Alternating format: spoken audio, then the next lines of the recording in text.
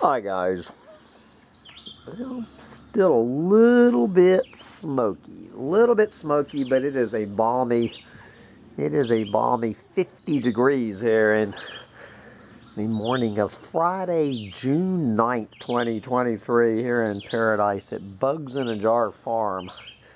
Maybe we will break 60 degrees here on in the summer of 2023, the coldest summer I have ever experienced in my entire life. Noticing that the Northeast United States is one of the most below normal temperature places on the planet. Don't know if that has anything to do with the wildfire smoke global dimming or not. But anyway, we're not here to talk about global dimming because it is Friday.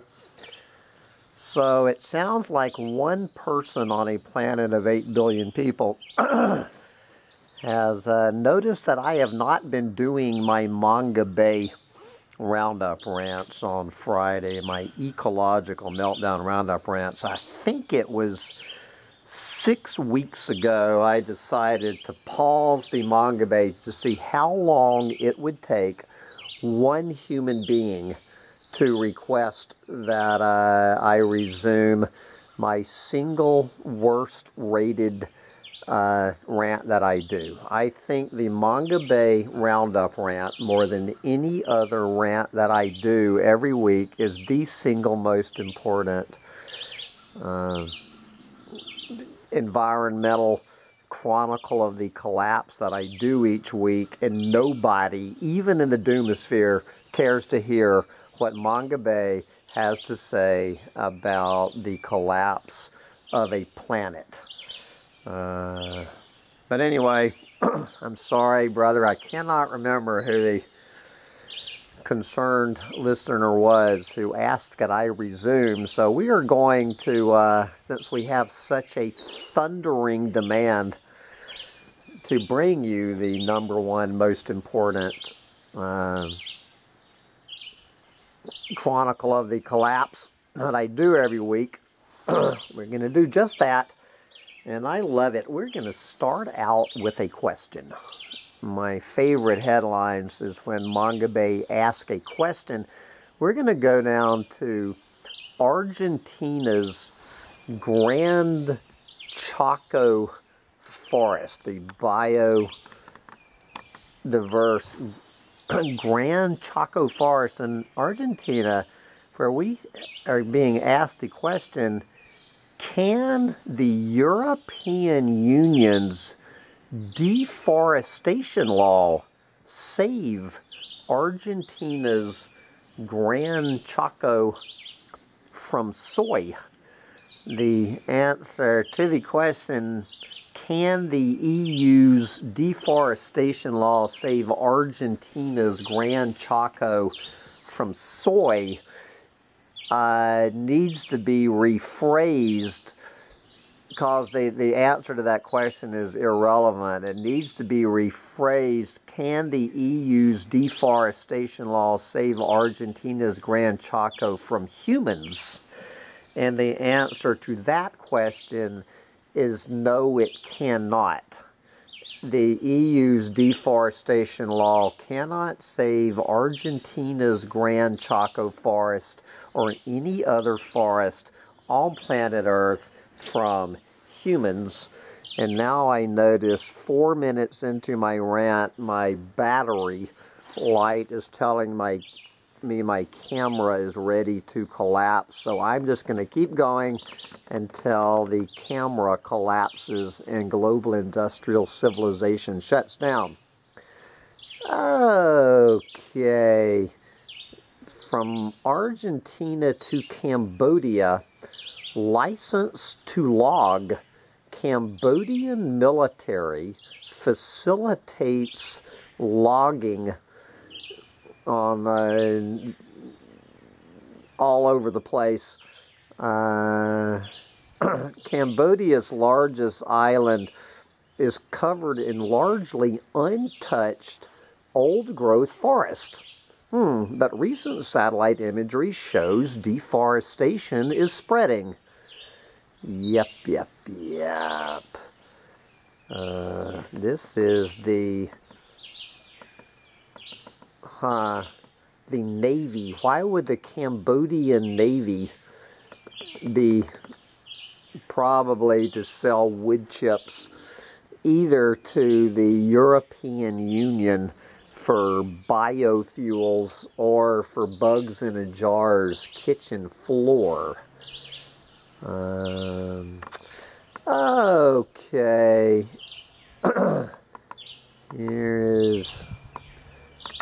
We're going to skip over the hopium.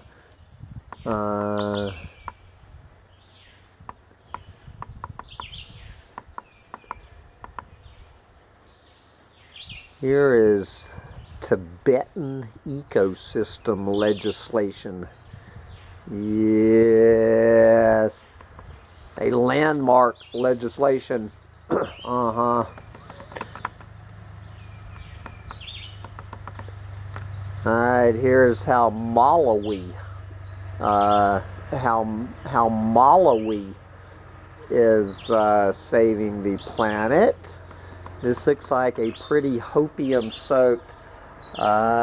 First, how China is saving the Tibetan plateau from humans. And then we have an article how the sub-Saharan shithole country of Malawi is saving the planet. Yes. Okay, let's get back to reality. Let's go back to Southeast Asia.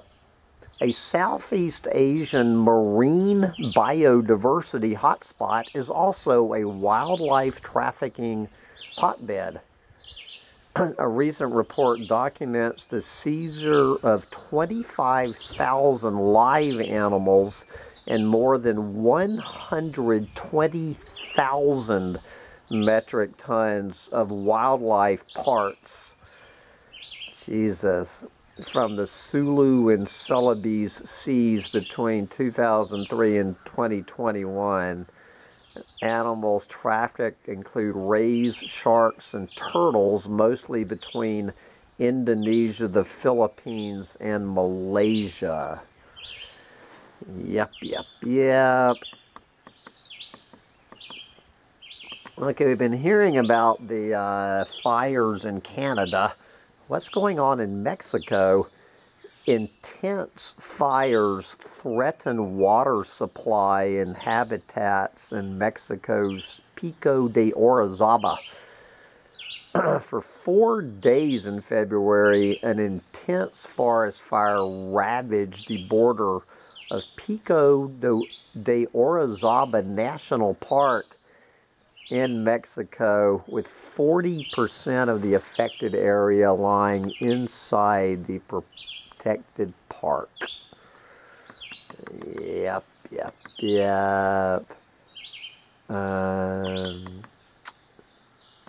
Here is the geography of environmental degradation in the Amazon. Manga Bay has begun publishing a new edition of the book, A Perfect Storm in the Amazon, by Timothy Killeen. Anyway, I know I need to start interviewing again, guys, and but I am just so busy here being a vacation rental host. It is cutting into my doomer career.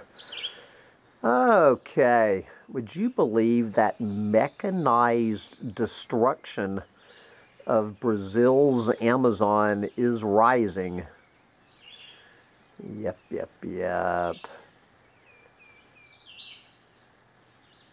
Do you know that one hydraulic excavator, whatever that is, can perform the same work in 24 hours as 3 men would take to do in 40 days?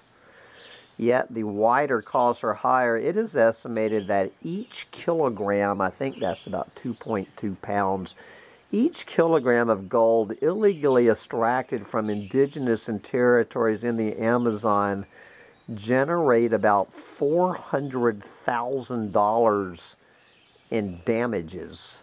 How can you put a price tag? Anyway, they're always putting price tags. All right. We are cleaning up a lake in Sumatra. Good for you.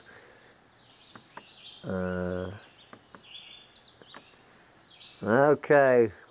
What's going on with sea sand exports? Experts and activists unite to blast Indonesia's U-turn on sea sand exports.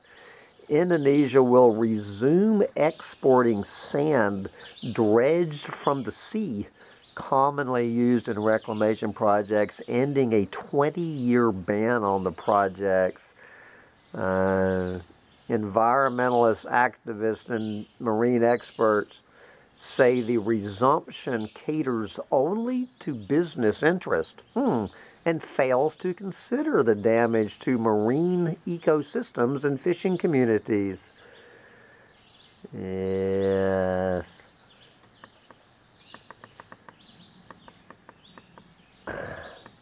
Warfare for wildlife.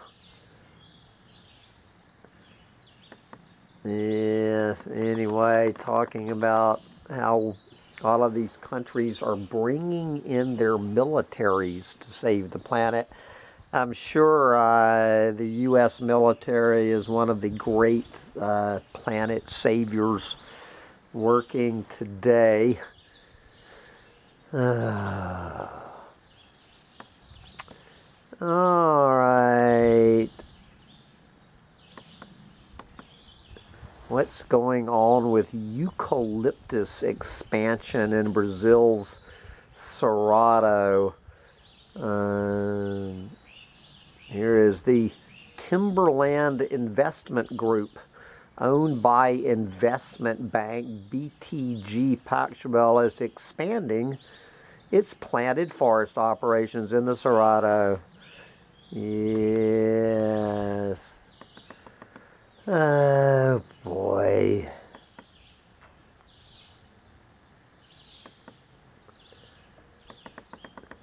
More greenwashing. Yes. Okay, we have, I can get behind this one, is the baobab tree planting. Extreme reforestation. Baobab planters confront fires, loggers, cattle, and more in Madagascar. The bushfire season wreaks havoc on the southwest and west of the island. We have a man on the ground in Madagascar here at Collapse Chronicles, our old buddy Jeremy Jimenez, who I interviewed last week, is in Madagascar right now. He was just emailing me about the baobab trees. I think we're going to have to bring Jeremy on the show when he gets back from sub-Saharan Africa. I think he's going to be back in the next couple of days. So we will, I'm making a commitment to bring Brother Jeremy back on the show to tell us about his tromp through sub-Saharan Africa.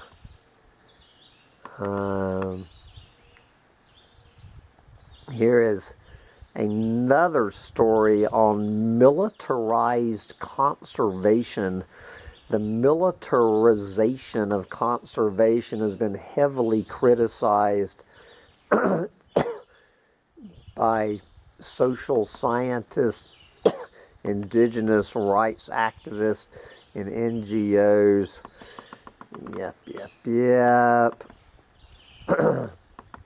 Okay. What is going on in Ecuador's marine reserves? Take a wild guess. Illegal fishing for fish meal widespread in Ecuador marine reserves. Industrial fishing, for fish, is prohibited in coastal waters, these marine reserves in Ecuador. Yet, more than half of the government alerts for unauthorized fishing in Manabí occurred within the marine reserve. Local residents say industrial ships enter the reserve's waters to illegally harvest small fish like anchovies and sardines for processing into fish meal, despite a government order prohibiting this practice. They say the fish are dwindling, reducing food for people and wildlife alike. And you can be sure this is going on in marine reserves all over the planet. Okay, here's the knee slapper of the day.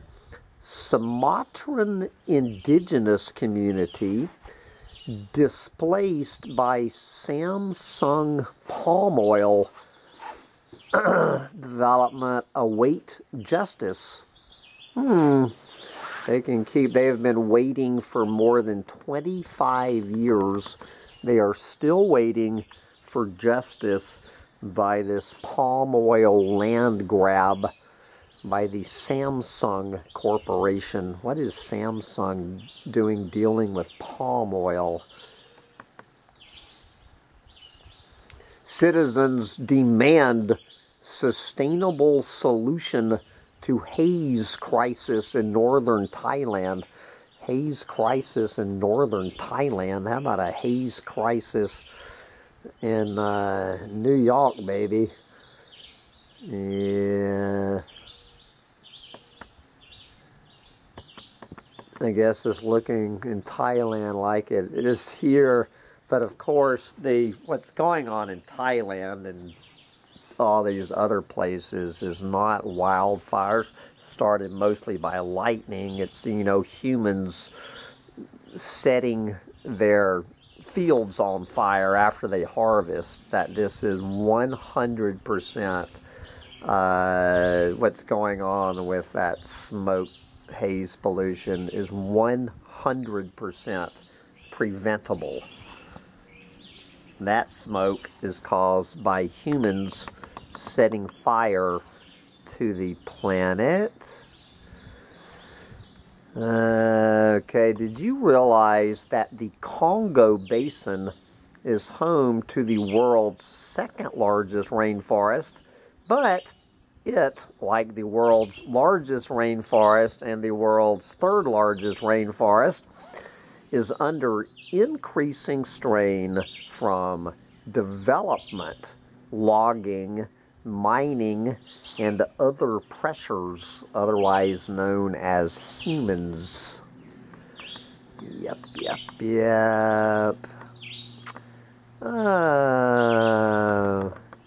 Well, I'm not sure about this. Global study of 71,000 animal species finds 48% are declining.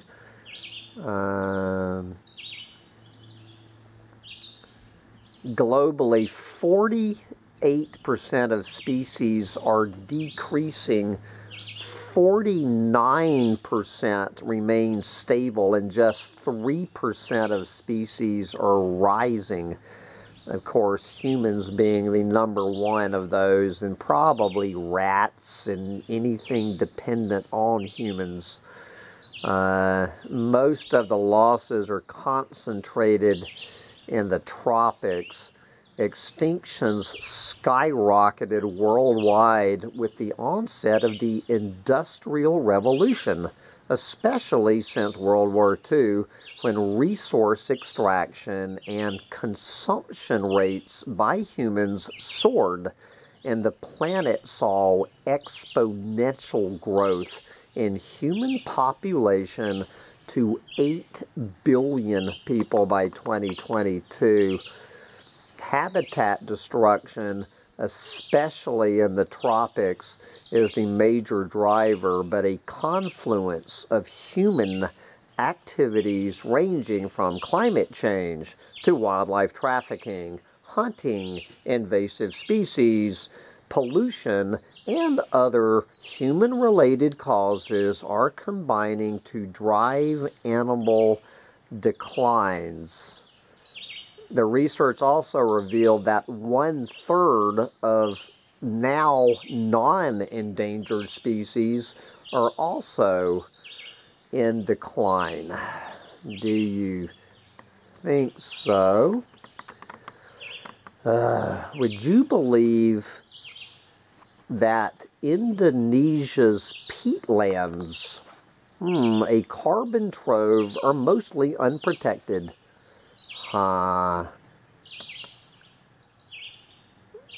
Covering a combined area of nearly twice the size of Belgium.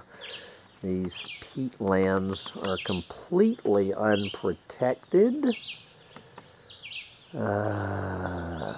Here is a prominent Vietnamese environmentalist has been arrested facing charges of tax evasion.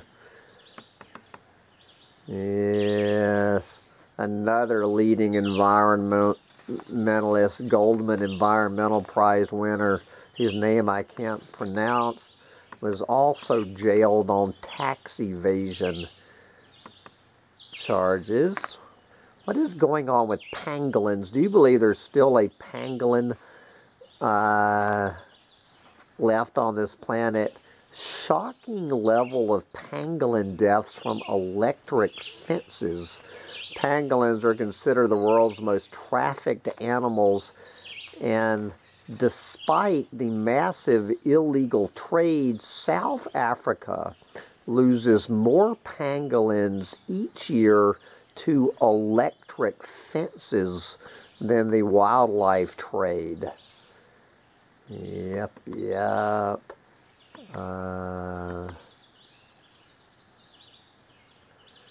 Would you believe that a majority of Brazil's Congress votes to restrict indigenous land advances? Brazil's controversial bill was overwhelmingly approved by the country's lower house by representatives and farmers, including allies of Save the Planet President Lula. The bill reduces the area of indigenous lands and opens indigenous areas to mining and infrastructure projects, according to other changes. Proponents of the bill argue that more land should be given to farmers in economic development projects than to the original Asian invaders. Here is spotlighting oil majors' ecocide of the Niger Delta. Quote, "We are at a tipping point that really needs massive international resources and attention." Yep.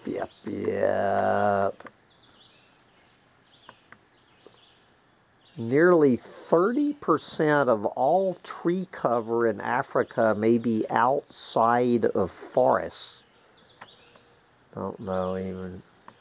That's pretty weird. And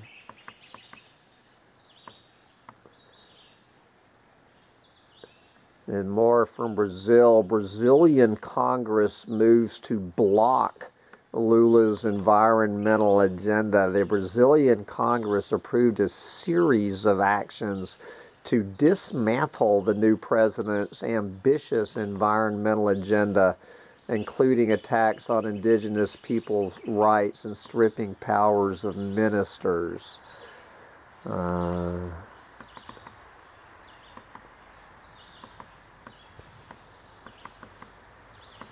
Anyway, I can't believe my camera is still holding up, but I'm going to wrap it up here. I can't believe the camera made it 25 minutes because it's actually starting to rain here. I am thrilled to say maybe I will get some water in my rainwater collection system for the first time since I built it a month ago. So anyway, I hope you're thoroughly depressed now after the first Manga Bay Roundup in over a month, and get out there and enjoy your smoky skies while you still can. Bye, guys.